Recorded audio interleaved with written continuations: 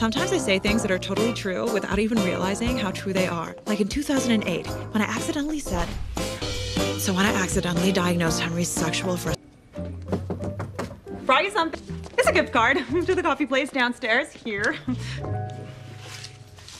Don't you want to go get a drink? Before 5 p.m. or...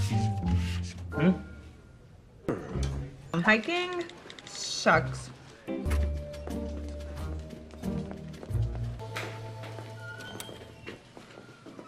Morning, Henry, and how are you? Listening intently. And I was wondering if you were free on Thursday. Tomorrow night. He is? Well, there he is, but I'm hoping it'll trickle down.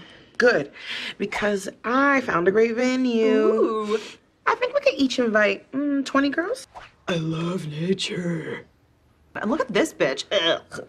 Whoa, okay, hold up. Blocking? I'm not blocking. I just know Henry's taste and sorry. But people who don't like animals need not apply. And I really hope we're not wasting our time on this. You're gonna have to coach him up. Henry, let me in. I need to talk to you. About what? Open your door. No wonder you're just sitting around being lonely. I'm not lonely.